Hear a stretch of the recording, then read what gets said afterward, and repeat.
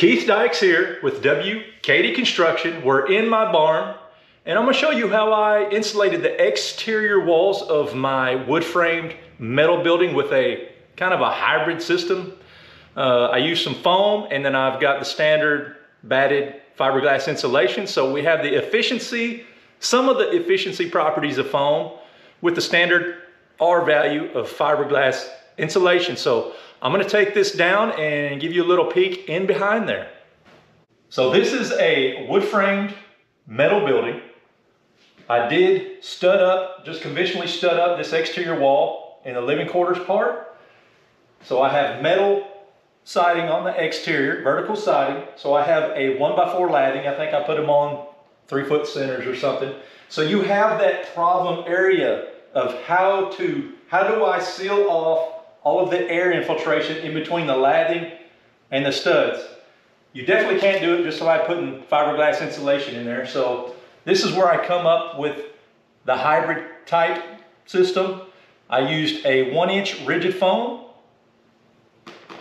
and then the fiberglass insulation. So as we pull this back,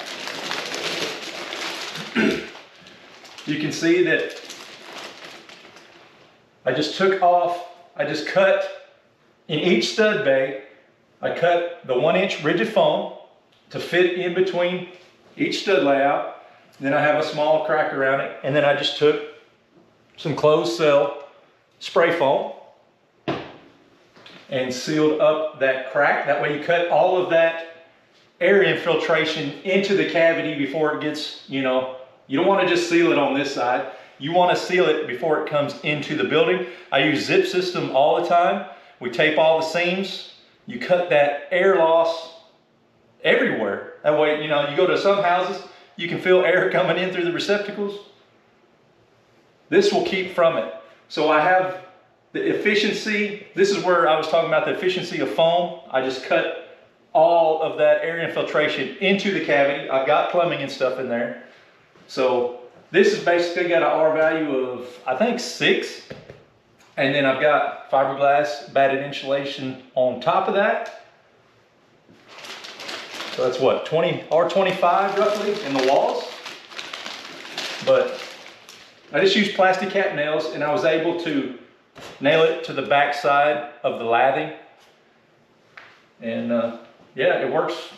So far, I think it's working great. So I'll just give you a little closer view of the rigid foam and the spray foam.